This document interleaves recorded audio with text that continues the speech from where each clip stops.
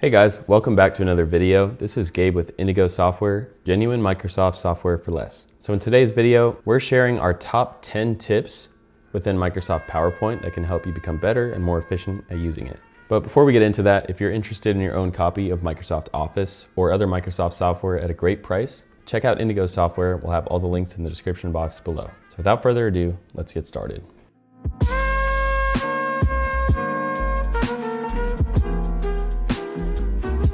All right, the first tip that we have for you guys is morphing objects. So if you ever want to create that transition where an object morphs into a different size and position, it's fairly easy to do so. So the first step to do that is to select a slide.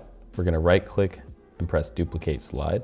And then we're just gonna click on morph in transitions. Let me make some adjustments to the position and size of this shape right here. And that's all there is to it. So this little tiny rectangle here is morphing into the bigger square in the next slide. So let me hit preview so you guys can see what that looks like. And there we go. All right, so the second tip that we have for you guys is perfectly symmetrical shapes and lines. So we'll go over to the Insert tab and I'm gonna click on a shape. Let's go with a triangle. As you can see, when I drag this out, it might be hard to get it to look perfect with those perfect 33-degree angles. And so to get it absolutely perfect and precise, we're gonna hold down the Shift key and then we'll start drawing our shape. And it's perfectly symmetrical, which could be very helpful if you want that perfect square, triangle, circle, or whatever shape you're trying to get. Now we can do the same thing when we're rotating it. So we can hold down Shift and we can rotate it by perfect increments of 15 degrees. Again, that's not just limited to shapes, we can use it for lines as well.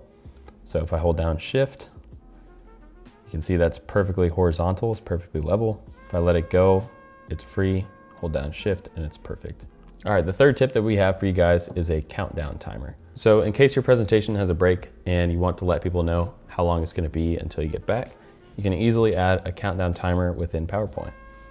So to do that, we're gonna click over to Insert, and then we're gonna click on this little Get Add-ins button. Okay, and then within this, we're just gonna search for timer. And then you can add in any of these if you have a preference. I'm just gonna go with one that has good reviews. And I actually clicked on break time because I couldn't get the other one to load for some reason.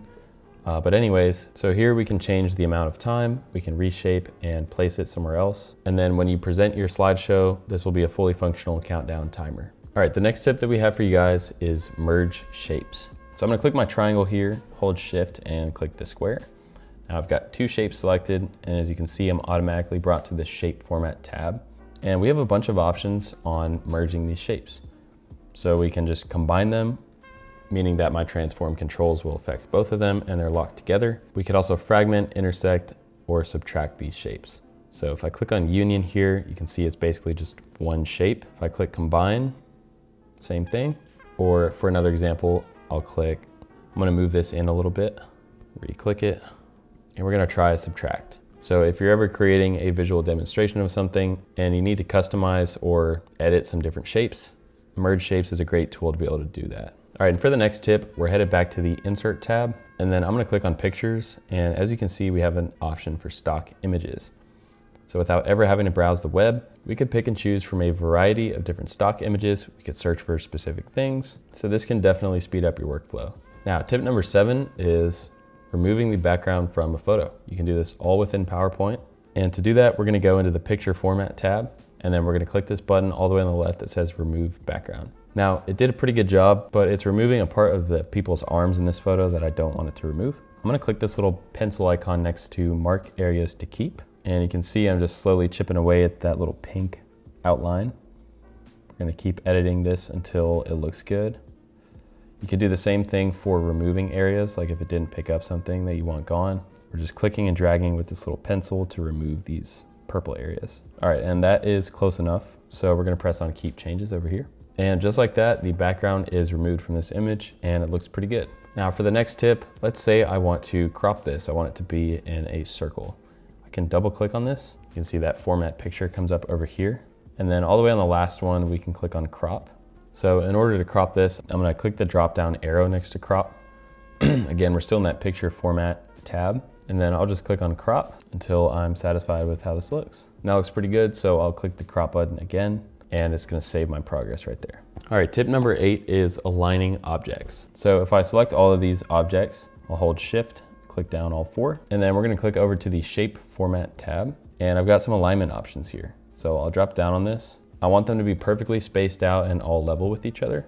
So we're gonna click Align Top. And then I'll do it again, and we're gonna click Distribute Horizontally. And they're all perfectly spaced and lined up now. All right, the next tip that we have for you guys is using layers within your selection pane to easily change the placements of your objects within a slide. So to do this on Windows, you'll click to the Home tab and you'll see a button called Select, and then you'll click that and press Selection Pane, which is gonna bring up a little box of layers. You can drag the layers on top of each other or beneath each other to change this format. On Mac, we're right-clicking on this little box right here. We're gonna press Reorder Objects. And this is kind of our selection pane. So we can drag this and move it here, or drag this and move it on top, however you need to do it. It makes it really simple and you don't have to kind of click stuff out of the way to reorder it. All right, and the last tip that we have for you guys is quickly duplicating objects. So instead of right-clicking and copying and pasting, all we have to do is on Windows, hold Control. On Mac, we're holding the Option key.